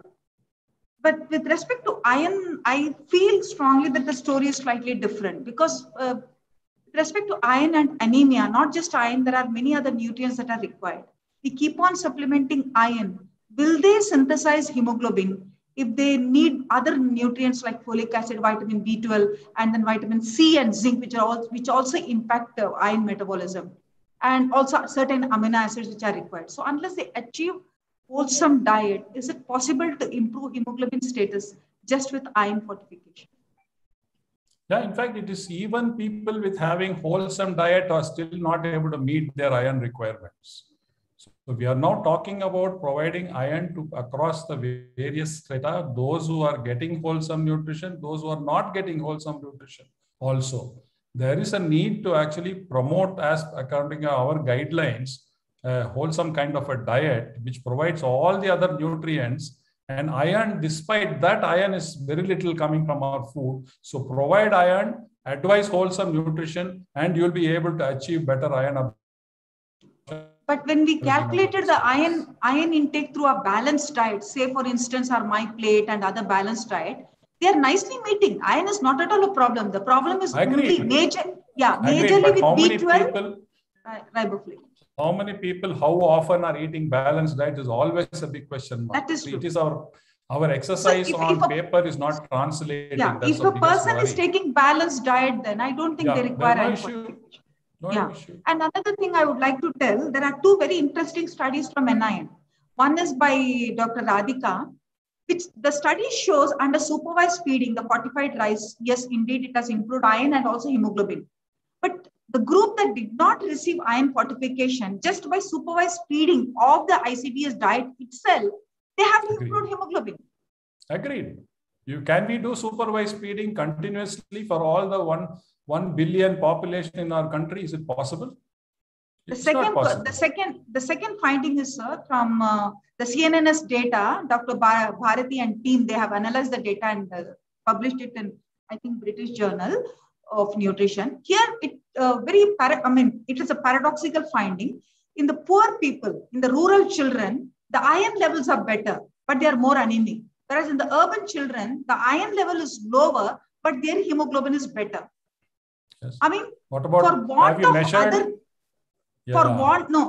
apparently I would say for want of other nutrients, the poor rural children are unable to synthesize hemoglobin, and their anemia, they have more anemia, even though there is iron in the serum.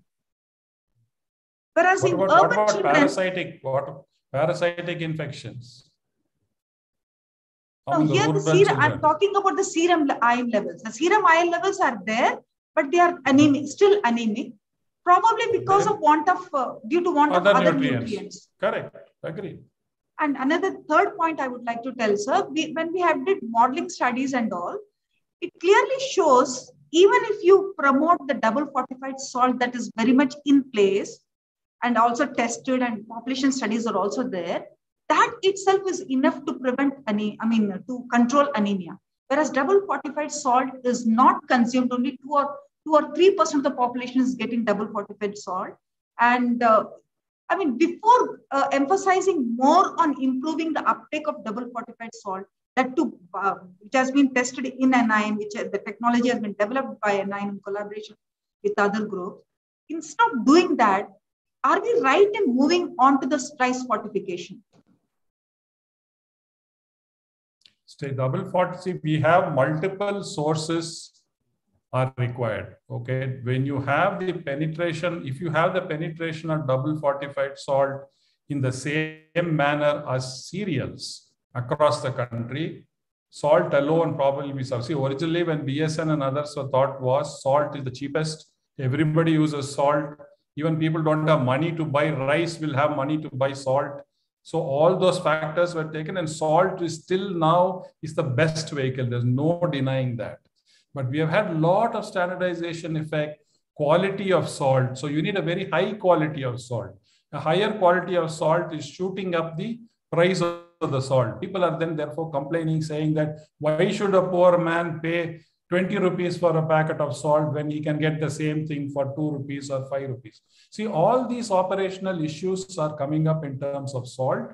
And salt also was subjected to, right? One thing you see, when I was there, I and Dr. Prema went up to the Prime Minister and got the whole thing cleared. So what happened in 10, 12 years? Nothing has happened. Even Tatas who are making double fortified salt, now it's not there in the market. So obviously there is a big issue of promoting the particular salt. If the government takes salt fortification also as a primary goal along with cereal fortification, over a period of time, you can remove cereal fortification and stay only with salt fortification. Salt fortification is not taken up because Tata Group is still trying on salt fortification. In fact, they are taking technological help from our group only. Raghu's group and the other team also is working with them. Even though they are working so hard, it is not the quality of what, it doesn't match the quality that has been produced by NIM still. But somehow we are not marketing it, and government also is, if you ask Radhika, and so many companies have entered into MOU, and so many companies were producing this double fortified salt. Now it is slowly coming down. Even after repeatedly requesting them, the WCD departments of various state governments are also not promoting, and the industries also have stopped producing it because the Tata is trying to dominate, and they want to produce fortified salt, and they want to capture that market probably. And this is another issue. Even iodized salt, now there's a lot of lobbying to stop universal iodization. No? So that's salt is a very sensitive issue because of various other political factors. But iodized salt uptake is quite good.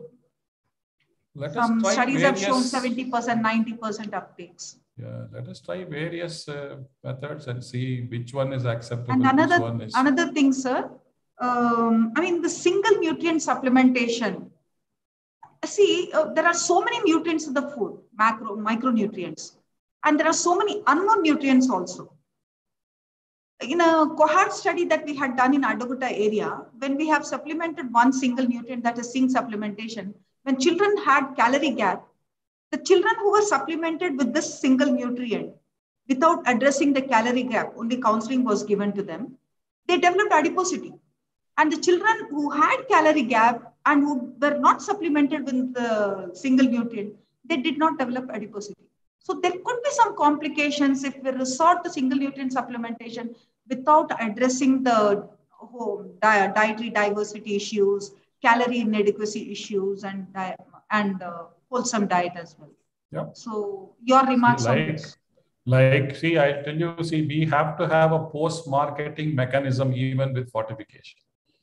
It's not that you let fortification let loose and then don't bother about it for next 10 years. No. That's true. Like we do in drugs, we have a continuous phase 4 post-marketing where our NIN should, I wish we had the NNMB, we could monitor it.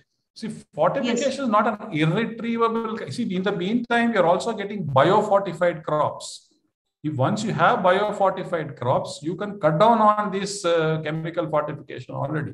You can withdraw chemical fortification, replace with biofortified salt. We can have a long-term strategy. But today, do I have a better strategy? The answer is no. I'm resorting to a suboptimal strategy simply because I don't have a better strategy. And we can't let more and more people suffer because of their micronutrient deficiency and become literally disabled in our country, and our country's economy can't go to the dogs just because of nutrition. So let us have a long-term plan for about the next 10 to 20 years of how you will monitor, what will be a mid-course correction, how you will bring in biofortified crops as and when they come in, and how will you ultimately achieve everybody has access to all the foods which are required for a balanced diet. So that kind of a plan we have to form. Last remarks, this is not a question. With respect to biofortified crops, I mean, few weeks back, I attended one conference where farmers also were there and agriculture experts also were there. They say there are crops which are naturally very rich with iron and zinc. So instead of promoting those natural varieties, why do we promote industries and companies which go for this biofortified I'll tell you why. I'll tell you the answer. Natural land races, what they are called, very rich in micronutrients. We have got red rice in Kerala and Navara rice in another place. There are a variety of rice varieties, variety of wheat varieties, very rich in nutrients. The biggest drawback with these high nutrient ones are soil fertility and also the yield. So if you don't address these, the yield is low. When the yield is low, the income is low for the farmer, so it doesn't take it up. So what they are now trying to do is take the genetic material from the soil by crossbreeding with high yielding varieties. You can produce a high yielding nutrition rich varieties. And that is what we mean by biofortified crops. So you cross them with the present high yield with the high nutrient one, and you will get a hybrid. Use the hybrids. Okay, sir. Thank you very much. If you still have time, I'll take 2 or 3 questions from the audience. I know. Yeah, sir. Sylvia asks, will fortification be a hindrance or it will cause delay in our long-term goals of achieving diet diversity or balanced meals?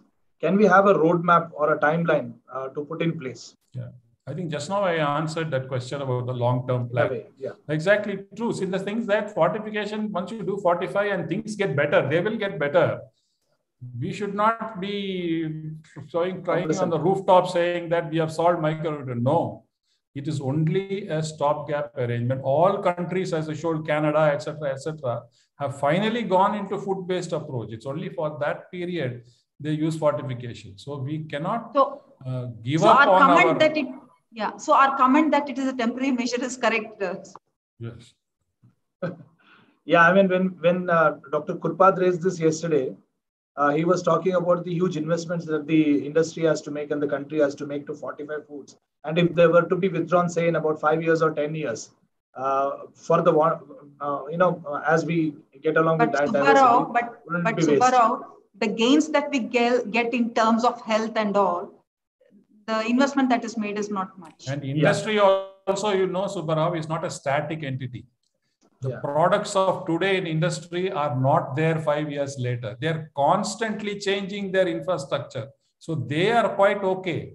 If tomorrow you dump fortification, they will redeploy the whole thing to do something else. So industry, we don't have to worry. We don't have to guarantee the industry anything. They should be able to take care. So see, these are all small operational issues which should not come in the larger picture. Yeah, by way of debate, I was just raising the question. Yeah, Dr. Banu says. Dr. Banu says utility or absorption is a bigger issue than meeting just the requirement. What is your comment on that? Utility and absorption are more important. Utility of the nutrient or absorption of the nutrient are very important than just merely meeting the requirement. See, at the moment, your data shows that in an anemic woman, you give iron fortified food or iron as such, her hemoglobin improves. Okay. So that means her absorption, her utility part of the metabolism is functional. And what is missing is the requirement. And the requirements are being given only at RDA levels, as sub-RDA levels. So which is normally what is recommended for the day-to-day intake. So you're only replacing that. When you give mega doses, how it will get utilized, how will the unutilized one will take place, all those issues come in. But when you're giving an RDA doses, if the person has got the basic mechanism of absorption, which most human beings have, that should get absorbed, unless there's an infection or a health issue. Dr. Banu, you want to elaborate or rebut that, or shall I go to the next question? No, that's fine. No, I wanted to add on to that point on wholesome foods. Well, we'll ignore the wholesome foods, but in a small study wherein we had 300 adults, it's not wholesome foods, but their requirement of iron was 80%. Adequacy was 80%, but still they were anemic. So that's the context I am saying about the utility. No, if a person is not responding, if a person is not responding to oral intake of iron, if they got still anemic, you should go down to the depth of that particular individuals and find out why they were not responding. It's quite likely that there will be some other problem. So we are only giving it up saying that iron is not working. It's not that iron is not working. There is something wrong in the metabolism of those people. Look into that. Absolutely, sir. In the same context, we have to also think about whether we should dump some more iron or not. Yeah, I mean, I will extend that question. No more iron, only as much iron as a part of an RDA. You're not dumping iron. You are giving them the missing iron. You're giving them the missing iron. You're not dumping iron. Dumping iron, yes, will be a problem. You're giving the missing iron. Yes, sir. I'll extend that question with Raghu's point. Dr. Raghu asks, in this endeavor, are we ending up penalizing men with multiple foods fortified with iron? See, you may fortify 100 different foods, but on any single day, you'll eat only 5 types of food. Remember that. Multiple foods fortification does not mean a human being is going to eat all the foods on a single meal. He can eat only 5 or 6. So it is like, it is some kind of auto-regulation in the body will take care of that.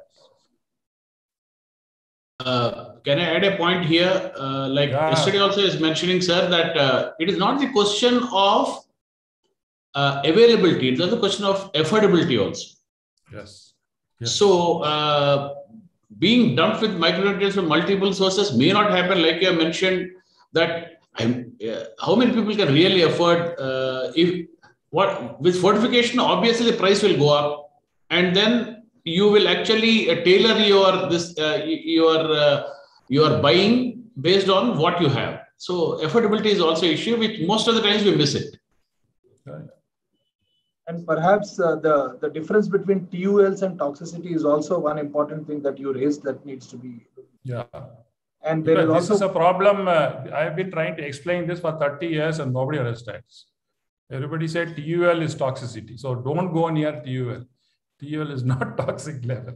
Lowest adverse effect level. And in fact, we should get rid of word toxicity and say adverse effect.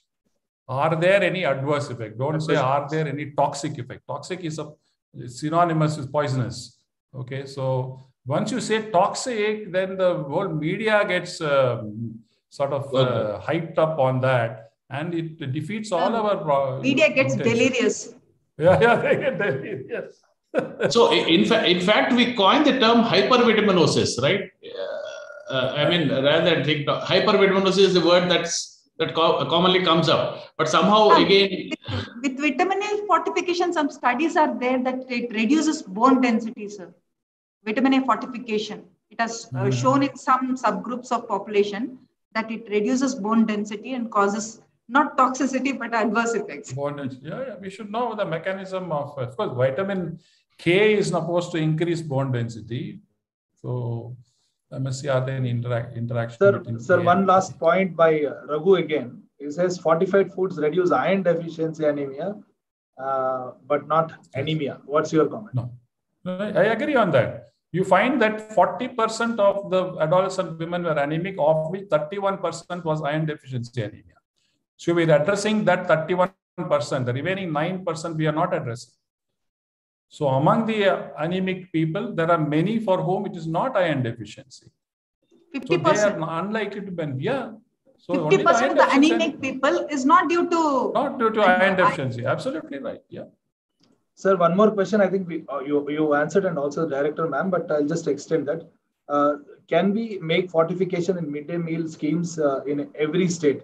Will this be beneficial to lower socioeconomic group? Especially, I think it is in the context of them not getting other required nutrients to use iron effectively to convert into hemoglobin.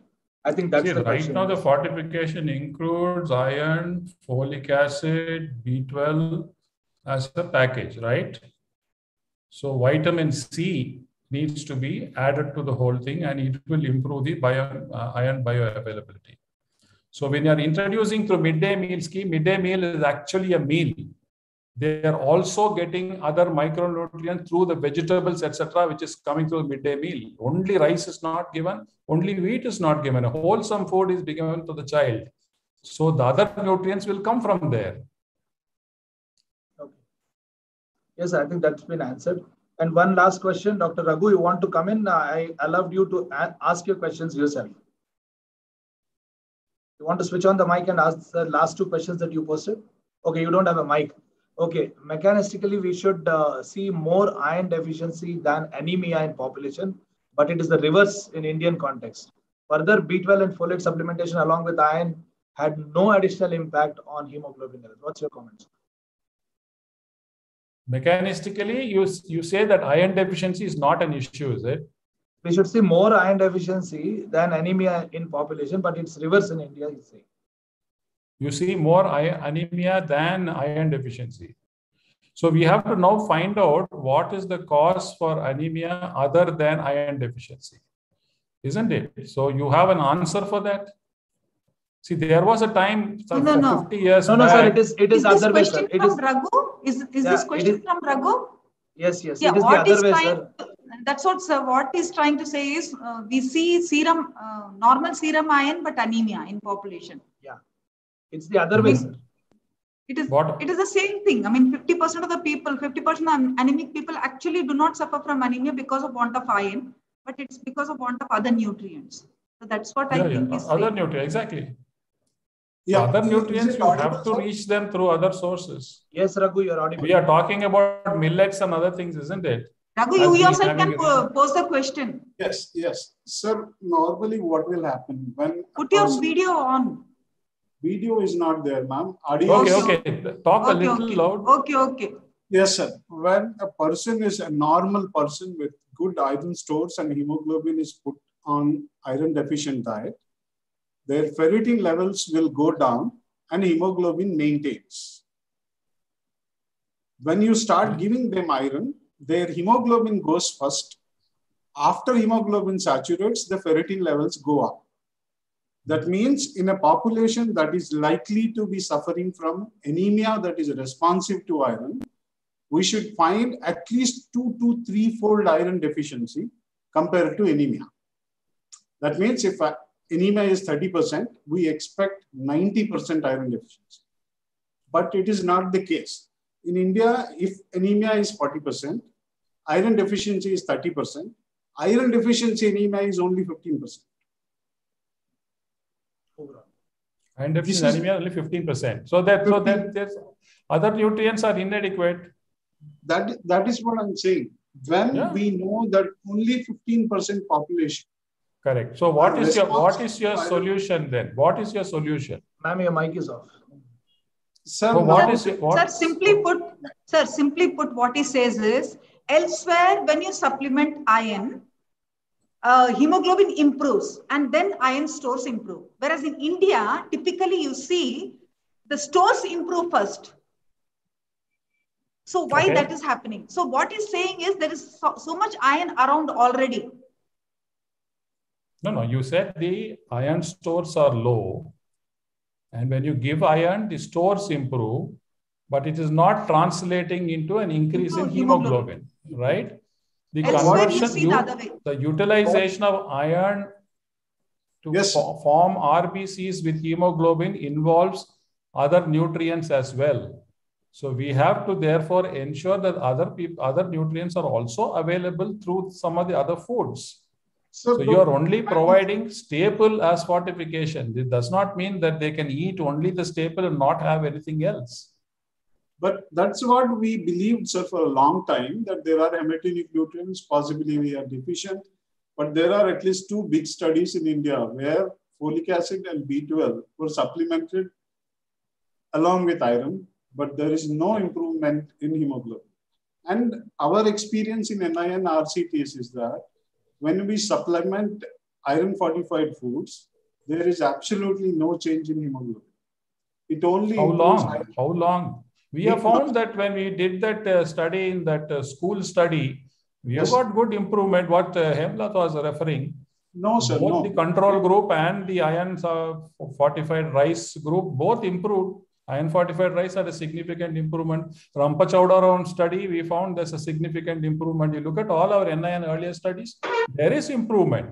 Here and there, you have some issues which you have to go into the depth and find out the cause. So that doesn't mean that iron should not be provided because you don't have the answer for the other things. No, but my worry is we are improving stores, but not hemoglobin. That's why I said you have to monitor. You have to have a post-marketing monitoring. You can do a whole lot of studies monitoring once fortification is open. You have a gold mine there for you to research, find out, and if you come up with a great hypothesis, we'll stop fortification. No, sir. I think Dr. Raghu, sorry to interrupt you, but then I think we are already 20 minutes beyond our prescribed time. So I think you would continue the discussion with Dr. Sheshikar, and he's a local man for all of us. Okay, so thank you very much, sir. And at this point, with the permission of the director, I think we'll end this particular webinar. And I would request my colleague, Dr. Sureka, to propose a vote of thanks. Dr. Sureka, please. Thank you very much, sir. Thank that you. was really wonderful. Thank you for this opportunity. Thank you, sir. Thank you so much. And please share your slides also. Thank you, sir. Yeah, I will. I'll send it right away.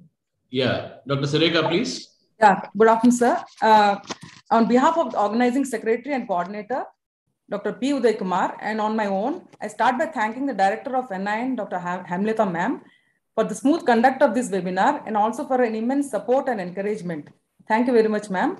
I profusely thank Professor Vimal Karani for delivering such a wonderful and thought-provoking lecture on an important topic like nutrigenomics in today's scenario, and also agreeing to deliver the talk despite his punishing schedule.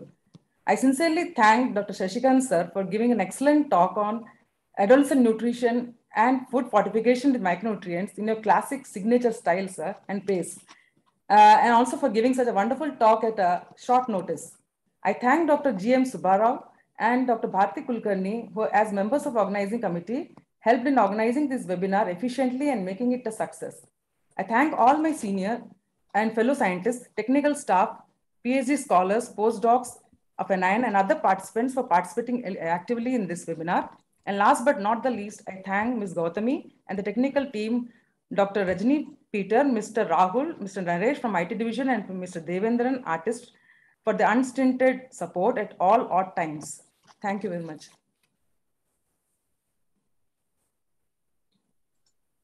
We'll meet tomorrow again for the other webinar. Thank you very much. Thank you. Tomorrow, the time also it is better to announce. Yeah, 3 to 4:30. This is with regard to COVID. We'll be meeting. Okay. Thank you very much. Thank you, sir. I'm ending the meeting now. Thanks. Yeah. Thank you, sir.